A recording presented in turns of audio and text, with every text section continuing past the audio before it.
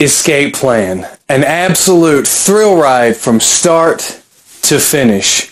This movie was absolutely perfect. Stallone stars as a security consultant. He breaks out of prisons for a living, where there's a setup within a setup that gets him sent to the tomb. Now, the design of this prison is almost like something you would see out of a video game, and it's perfect the way this prison works. It almost seems like this prison could actually exist in real life.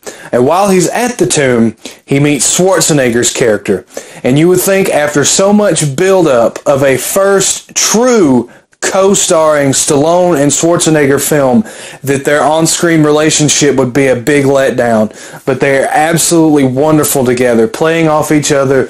The limit Schwarzenegger goes to befriend Stallone's character that has nothing really to want to do with him in the first place. It could not have been better. And you just have a whole host of actors coming together to make a wonderful film. Jim Caviezel plays an excellent villain. His mannerisms, his attitude, he's a wonderful actor, and I really hope to see him again in the future.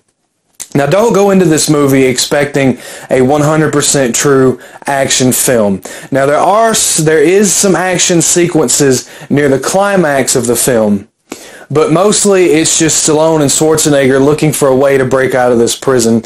And near the end, Stallone gets almost MacGyver-like in his ingenuity to escape from this prison.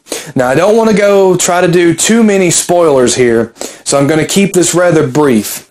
But if you haven't seen this film yet, I highly recommend it, and you must see this movie.